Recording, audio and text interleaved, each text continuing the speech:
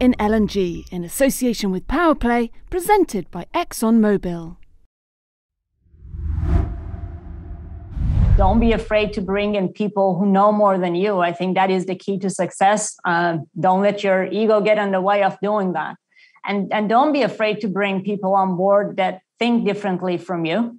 That is how you can grow your business. That's how you can learn from one another. And if you only surround yourself with people who think like you, you're limiting what you can accomplish. Hello and welcome to LNG TV and today's episode of Women in LNG. I'm Hannah Jackson and joining me is Adam Spry. Today we are delighted to be joined by Mona Setoodeh, President of CH4 International, an industry leader dedicated to supporting gas, LNG and power players who bring to life and optimise small to world-scale projects globally across the value chain. Following a PhD in chemical engineering, Mona led several major LNG import, export and hub projects, quickly rising through the ranks and taking the helm of CH4 in April 2020. Mona, a very big welcome. Hello. Hello. Thanks for having me this morning and thanks for the very kind introduction. Mona, your organisation has an impressive history working with LNG ventures across the globe, from world-scale import and export to small-scale LNG bunkering and downstream LNG. I understand you've got plans to increase services across LNG value chain, however also to expand into renewables and hydrogen. Would be wonderful to understand more about your plans across LNG, but specifically why renewables and hydrogen markets are so integral long term. Certainly. So we do absolutely intend to continue our services in the LNG markets and in a more expanded manner than ever. We have provided engineering consulting services all across the board, all the way through commissioning and operations of the facilities. And now with the very strong presence of Clough as an EPC company in the United States, we are more than excited to now be able to take our services all the way through an EPC offering to our clients, and we have developed certain models to help our clientele achieve their goals with their schedules and their somehow aggressive targets. And we absolutely intend to remain competitive and very active in that market. We do see LNG as the fuel, not just as a transition fuel, but as the one to stay long term. At the same time, we see a paradigm shift in the market. Now, the consumers are demanding how they want to receive LNG, and the providers and companies like ours, we respond. We see some of the majors looking at not just LNG, increasing their LNG portfolio to fill some of the short-term gaps in achieving some of the shorter-term goals on emissions and emission reductions, but also looking at the renewables to continue the trend working towards net zero. And as a part of that, we have launched our energy diversity group that focuses on those markets. And down the line, I'll address some of the successes we have had in the field and how we continue to grow there. Mona, CH4 is often hired as owner's engineer, supporting across the end-to-end life cycle of a project. Now, this involves a high level of trust from your clients and likewise often finds you managing your clients' technical and EPC partners. So what's the secret to effectively managing these dynamics and relationships? So, first of all, we highly value the trust that our clients put in us. We don't take that lightly. We have worked very hard to earn it, very hard to maintain it. And we can't thank them enough to allowing us to be part of their success and part of their projects. We believe in what they do. And, back to the environmental portion, a big part of what we do is to make sure that all these projects are done in an environmentally friendly manner. And per all the codes, per all the regulations, and minimizing the environmental footprints. And there is a lot of work that goes in there. There is a lot of parties that it takes for these projects to be able to have success in achieving their goals. Ultimately, it comes down to not just our technical expertise, but also to the culture and the mindset of our team. We do think like an owner. We have we have a mindset that things like the owner, what is it that can help them? What is it that can help them progress in a more effective manner? What it is that can help them achieve some of the goals and overcoming the challenges that the project have. We talk about the mindset. Innovation is a big part of what we do, working around the problems, offering solutions. And we don't see ourselves apart from our clients. We're not particularly a contractor that comes in, gets the jobs done, and walks out. We build long-term relationships, and we work very, very often as an extension of the owner's team. And when you have that mindset, when you work as one team, when you have the right people with the similar approach, it actually becomes very easy to manage the interfaces. It becomes very easy to manage the dynamics. Not that it doesn't have its challenges, but nothing major. We've been very, very fortunate to be able to offer that to the clients. And really, more than anything, we enjoy it. We very much enjoy being part of the success and work with our clients. As mentioned, Mona, you're heavily involved in advancing small-scale LNG bunkering, barge, hub and spoke models. Very often the focus of the industry is around larger scale ventures. However, in order for the industry to grow, expand, have wider adoption as a fuel of choice in a lower carbon world, whilst helping to unlock emerging markets that are smaller, it appears that such smaller scale ventures are going to play a much more important role moving forward. Is that fair to say? And how would you see the market evolving over time on the smaller scale side of things? So I think that that's a fair statement, and we have seen a tremendous amount of activity in the smaller scale, particularly within North America. Globally, you still see the ventures for baseload LNG facilities, import and export, but in North America, also in the Caribbean, when you look, we see a lot of activities there. And just an interesting fact, probably the oldest small-scale LNG assets is our, 150 plus peak shavers around the US, and the role that they play in a sustainable and efficient energy supply to our country. We see a lot of the smaller scale projects coming up for two reasons. One, to fill the smaller gaps in the power demand. And we also see them coming up as, fueling vessels, vehicular fuel, vessels fuel, ships, and even in, industrial facilities, minings, trucks, and everywhere else. So yes, there is a lot of activity there, and we are very active in that market as well.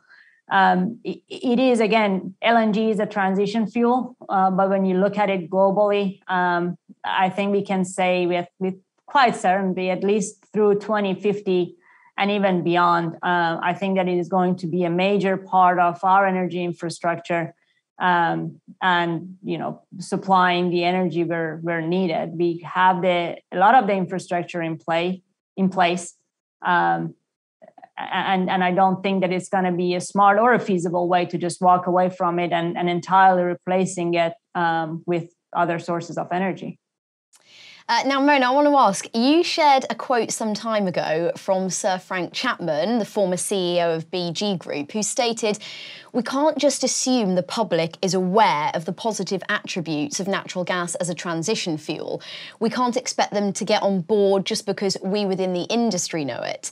So, can the industry do more to effectively communicate the integral role gas and LNG must play in the energy transition with governments, key stakeholders, and of course the wider public? I am a huge advocate of education and early education. We live in an environment where our younger generation in particular is bombarded with information. And I don't think that we as, parents and teachers have done particularly a good job teaching them how to distinguish between facts and hype. And I don't think that we have done a good job building a curriculum for them within their schools, start in middle school, high school, tell them what the energy is, what it takes for them to be able to, get on the car and turn the engine and get to where they need to get.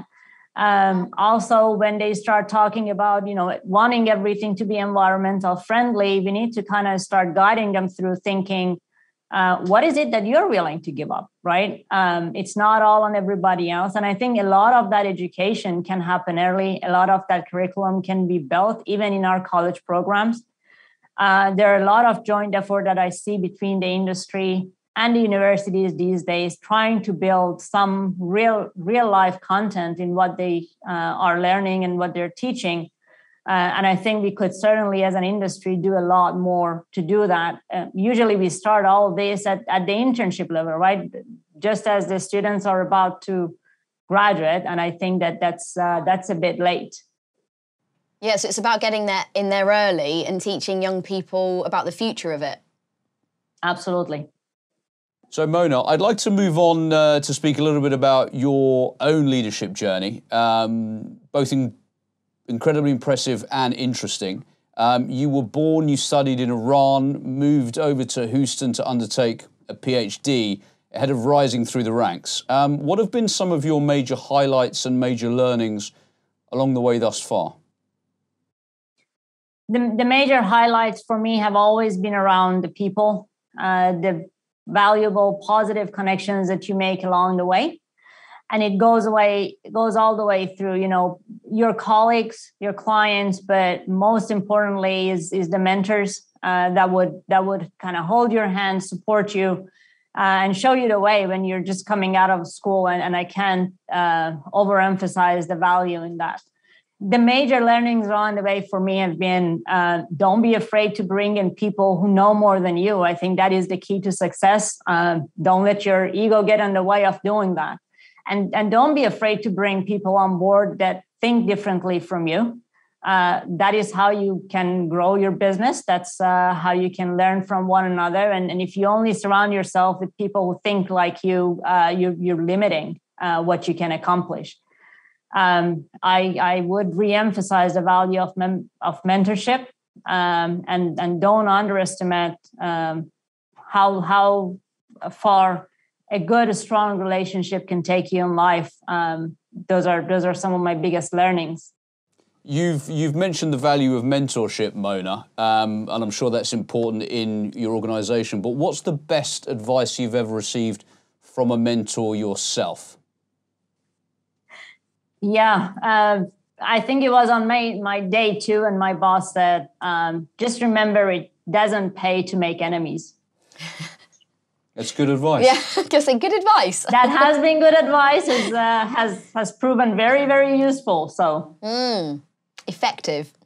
Now, Mona, last year at the height of the pandemic, you shared a video of Dr. Michael Ryan, Executive Director of the World Health Organization, who stated, if you have to be right before you move, you will never win. So how do you embed nimbleness, adaptability and speed to execute within your organisation, and why is this so important moving forward? So the rest of that quote goes, be fast, have no regrets. You have to be first mover.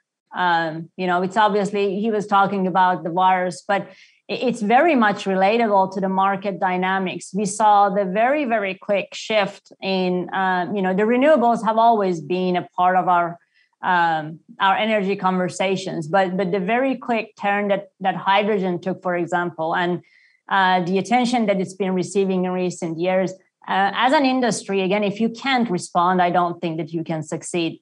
Or I don't think that you can thrive, right? And we take the same initiatives. There are two aspects from our side of the business. We're used to working with dynamic projects anyways. From the day that developer has an idea in his mind until the point where the first drop of LNG is made, that project takes so very many different shapes. So, being nimble, being able to adapt is nothing new to us. And then when you look at the market, even on a larger picture, we were quite quick to develop our energy diversity group. We brought on people with expertise in that field. We have managed to, be sole source and the preferred EPC contractor for some of the renewables, natural gas projects, and some hydrogen projects in brownfield facilities. And I don't think that you can do that if you're not willing to adapt. And what the next 5-10 years might bring. I don't think that any one of us has a crystal ball to say, but change is an inevitable part of life and an inevitable part of business. And again, thinking about the teams that we've been working with along the way, the mindsets that we've been talking about, the culture, the innovation, we always find a way to deliver. That's what we take great pride in. And being able to adjust is a huge part of that. So I want to just ask, there's a heightened focus on equality and the importance and value of diversity within organisations. So why is diversity so important? And how can organisations leverage diversity to unlock strategic and commercial advantage? So acceptance and inclusion is not just the right way of life. It has actually proven over and over statistically in business and how important of a role it plays in success of a business. Again, bringing people of different mindsets, of a diverse background, different thought processes, different experience from their previous jobs or even the previous fields that they have worked in. You cannot undervalue that by any means. As part of that, I'm very proud to be the executive co-sponsor of our women's group within CLOF, and we have grown it to be a diversity group. We have, folks of all sorts of backgrounds joining and working through the issues that we see within the industry. Oil and gas is still within the oil and gas and engineering and construction.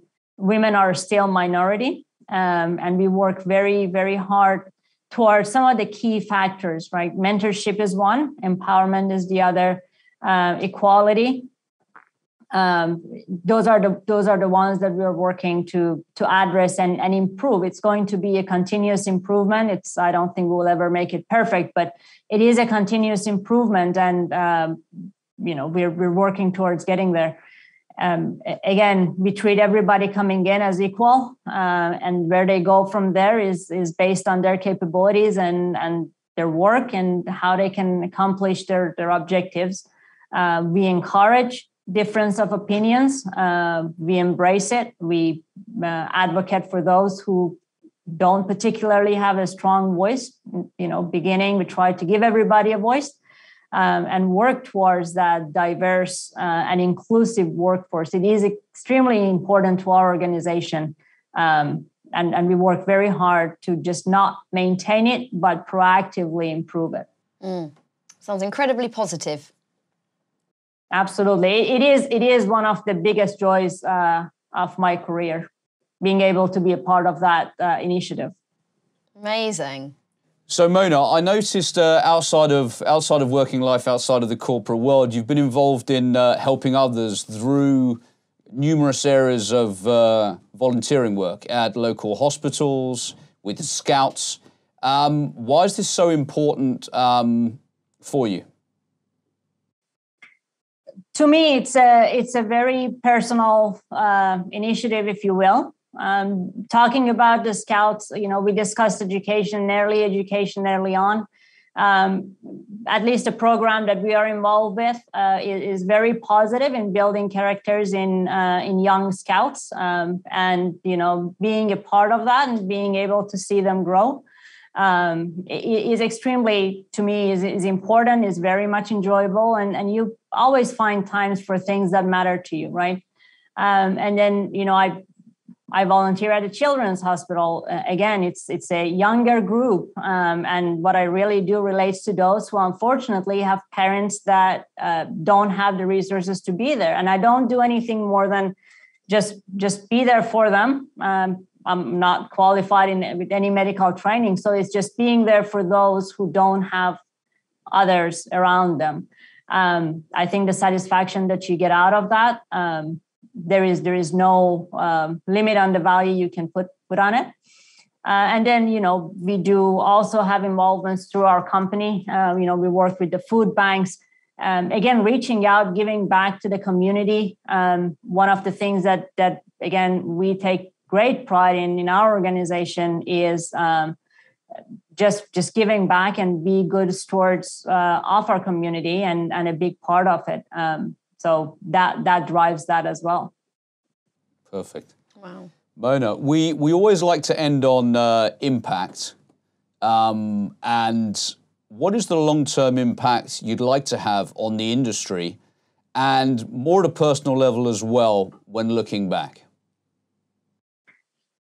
You know, from an industry standpoint, I think LNG industry is very strong, very old.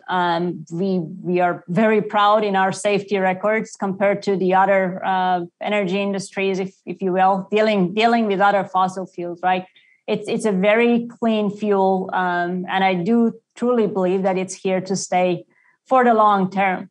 And through innovations, through continuing with our support in permitting and even further reducing the environmental footprints of these projects, I do think that we are all working towards a cleaner future as an industry. And I would very much like to continue being a part of that.